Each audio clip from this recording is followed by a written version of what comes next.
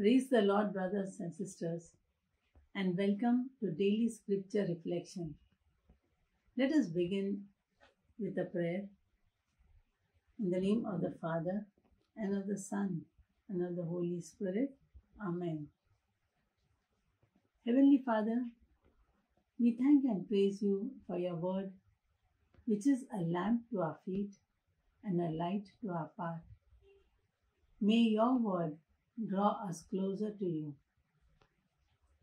Holy Father, send your Holy Spirit afresh on us to renew our mind and our heart. Mary, our Mother, lead us to Jesus, your loving Son. Amen. Today's reflection is taken from the Gospel of Luke, chapter 10, verses 38 to 42. Now, as they went on their way, Jesus entered a certain village, where a woman named Martha welcomed him into her home. She had a sister Mary, who sat at the Lord's feet and listened to him, to what he was saying. But Martha was distracted by her many tasks. So she came to him and asked, "Lord, do you not care that my sister has left me to do all the work by myself? Tell her then to help me." But the Lord answered her, "Martha, Martha, you are worried and distracted by many things. There is need of only one thing. Mary has chosen the better part, which will not be taken from her." The word of the Lord. Thanks be to God. My dear brothers and sisters, when Jesus visited Martha and Mary, both of them responded very differently to his visit. Martha welcomed him and sprung into action to be a good host. She got engaged in work because she sincerely desired to be the best and give the best to Jesus. She got distracted and worried about many things. Soon she began to feel the pressure of work, and so she went to Jesus and said, "Lord, do you not care that my sister has left me to do all the work by myself?" Brothers and sisters,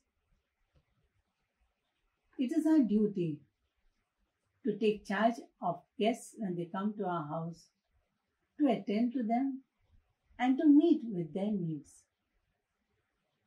Then what went amiss with Martha? Probably she did not expect Jesus. She was unprepared and unaware of his visit. But whatever it be, when Jesus entered into her home, she should have taken charge of making alterations in the work she had planned, rescheduled, deleted, shortlisted some, so that she would have time to sit with Jesus like a sister. And there would be no need for her to go and complain to Jesus about her sister. Now, how did Mary respond to Jesus' visit? Verse 39, which is our verse for reflection, states, "Mary sat at the feet of Jesus and listened to what he was saying." We can develop a very fine imagery of this scene. Jesus seated in the house of Martha and Mary, Mary at the feet of Jesus, with her head inclined upwards, gazing into the face of Jesus, looking into his eyes. and listening to him with rapt attention.